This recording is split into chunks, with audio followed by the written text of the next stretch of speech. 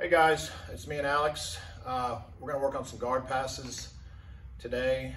The first one we're gonna do is knee together guard pass. I don't know what you call it exactly, but we'll show you. Basically, I'm here in Alex's guard, posting off the biceps. When I pop up, I'm gonna hold the biceps, switching to the armpit.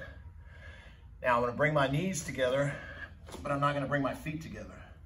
So right here, I have my knees in his butt, and I have a good base with the width of my feet.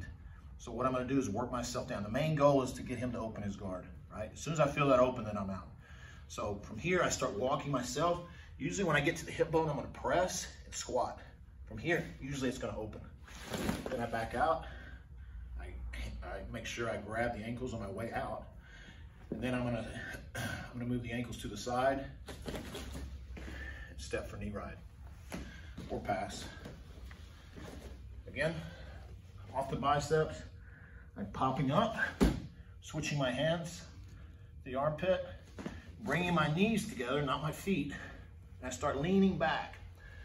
Like I say, at any point at this time, they may open, and then you look for your pass. But like Alex is long, he can hold on to it a bit.